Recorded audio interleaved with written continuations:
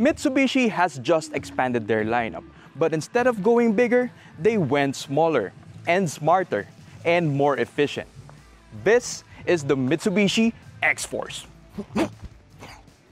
Teka lang, side na rin ah. Ganun ba? Take two. Hi everyone, Jamil here from AutoIndustriya, and we're here to take a look at the all-new Xforce from Mitsubishi Motors Philippines. It's been a while since Mitsubishi last gave us a small crossover. Back in the day, they had the Outlander. We really liked the performance of that. And when they made it smaller and called it the ASX, we liked that too. But for the Xforce, Mitsubishi has taken an MPV that we really like, the Expander, and then they made it smaller. And yes, the Xforce uses an adapted platform of the Expander, so they made it smaller, more compact, and more fun to drive. That's perfect for our city streets. So on with the design. Well, it looks very futuristic, very space age, but it still has a lot of the qualities that you look for in a crossover SUV. They want it to be handsome, and so Mitsubishi delivered an SUV that looks good with the floating roof, the embossed hood, and the latest interpretation of the dynamic shield here in front. Check out what they did with these DRLs. It just looks sleek. And then you have the main headlights, and you have the silver accent right here that gives a nice contrast, especially with this color. And also, you have the proud Mitsubishi badge here in front. Fun fact, did you know that this triple diamond logo was a combination of two family crests of Japanese families, and this is already 110 years old? Now you know. But here is what a lot of people want in a crossover. They want it to look robust. Look at the fenders, they are all nice and chunky. The same goes with the SUV-like silhouette as well as the side profile, especially with the 18-inch wheels, as Mitsubishi considered things like flood weighting with the Xforce. Now, even while this is a front-wheel drive vehicle, they even listed the approach angle at 21 degrees, while the departure angle is 30.5 degrees. Both of those figures are the best in class. Now the back.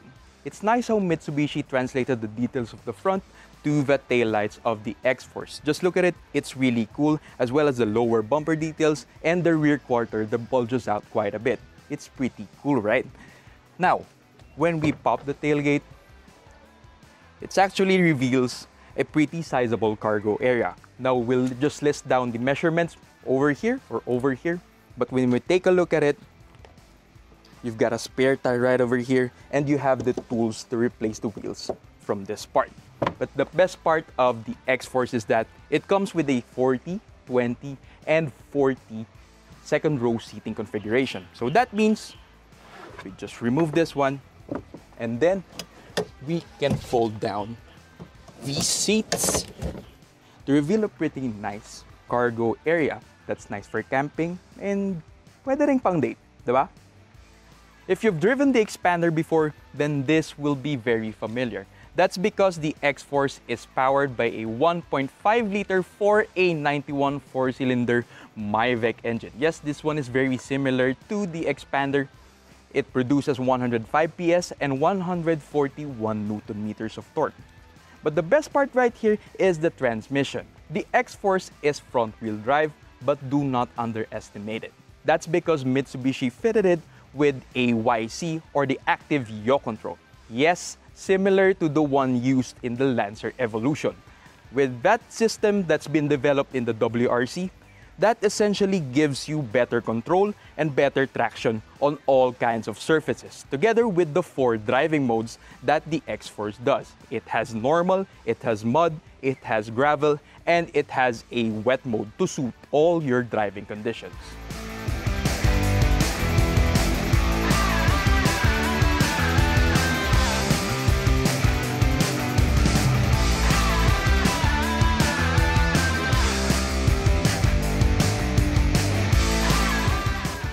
We've seen pictures of the Xforce's interior before, but now that we're actually sitting in it, it's actually quite impressive considering its price point. You see, your eyes are definitely drawn to this huge display. The steering wheel is quite nice, the seats are definitely good, but your eyes are definitely drawn to the digital information display here in front, as well as this infotainment screen. It has wireless Apple CarPlay, Android Auto, and you also have different buttons for different functions like your tilt angles for your off-road mode, which is very much a tribute to the Pajero. You also have some kind of avionics and so much more. Down below, you also have a dual zone climate control system, and you even have a Nano X air filtration system. Now down below you have two USB charging ports, one for Type A and one for Type C. You also have wireless charging, and you have the brindle shifter right here that houses, the start-stop engine button. You have an electronic parking brake with auto brake hold. Then you have the button for the drive modes that you can select from normal to wet to gravel and mud. If you're the type of person who likes listening to music while stuck in traffic or doing long drives, then you'll very much enjoy what the Xforce offers because it comes with a Yamaha premium sound system. And that covers all the variants of the Xforce. That's really cool, right? And in terms of safety, you have the usual multiple airbags as well as ADAS functions that we will flash in this part of the screen. Now, in terms of interior functionality, the Xforce is as good as it gets. You have a lot of storage for your stuff. You're talking about a cubby right here. You also have cup holders. All in all, you have 21 of them inside the Xforce. And it even comes inside the armrest. You have a console box with a cooling function. How is that for your long drive? So speaking of drives, well, let's head out and test the Mitsubishi Xforce.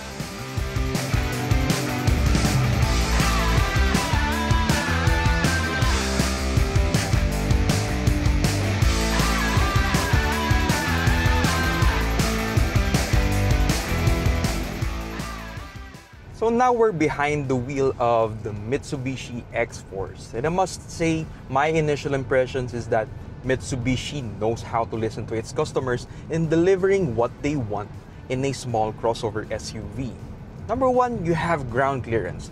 Number two, you have the maneuverability, very good turning radius, and the excellent visibility brought about by this pretty high driving position, giving you, the command of being in a high riding crossover. Number three, you have the riding comfort. It's very quiet inside, and the suspension, it's really comfortable. It soaks up the bumps very well, and that is because Mitsubishi used shock absorbers with a similar diameter as that of the Pajero Sport, or more commonly called as the Montero Sport here in the Philippines. We've already driven the Expander in many occasions, but the Xforce is a totally new experience because of the transmission. Since it now has a CVT, it's much smoother. And the CVT of the Xforce is actually an intelligent type because whenever you're going uphill or downhill, it has some sort of pitch sensor that raises up the RPMs whenever you're going up or going down. So when you're going up, you get more power, and when you're going downhill, it acts as if it has simulates an engine braking. But really, the X factor of the Xforce comes down to its 4 driving modes: the normal, the gravel, the mud, and the wet mode. We actually tested that at Tarlac Circuit Hill, where Mitsubishi set up some sort of a rally cross stage to test the capabilities of the Xforce. And over those conditions, multiple terrain, the Xforce feels reassuring. It feels confident in whatever road condition you throw at it. And that speaks volumes to how Mitsubishi leveraged its experience of rallying to create a small crossover that delivers the kind of driving fun and the kind of efficiency, the comfort that you want in a crossover SUV. And the result, the Mitsubishi Xforce.